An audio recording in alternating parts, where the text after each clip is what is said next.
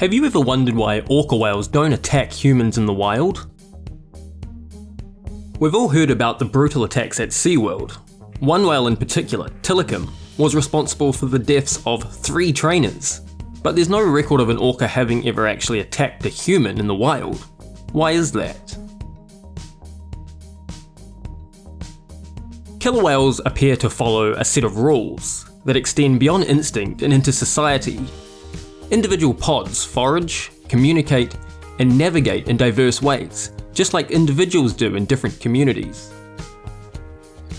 Researchers have observed greeting ceremonies between pods. They've even witnessed something like a funeral. There may be a societal convention not to go after people, maybe an orca culture. A more scientific reason could be that we're just simply not tasty enough for killer whales to eat. It turns out that orcas are picky eaters.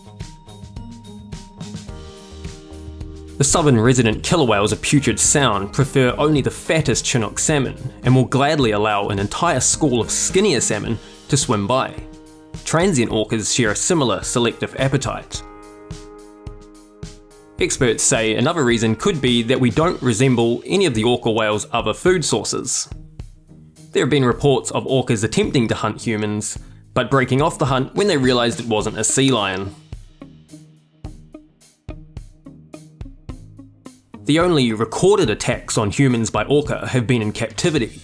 However, some experts believe that these attacks are not intended to harm, but rather the result of play gone wrong by intensely bored whales. One thing seems to be clear, in the wild at least, humans are off the menu.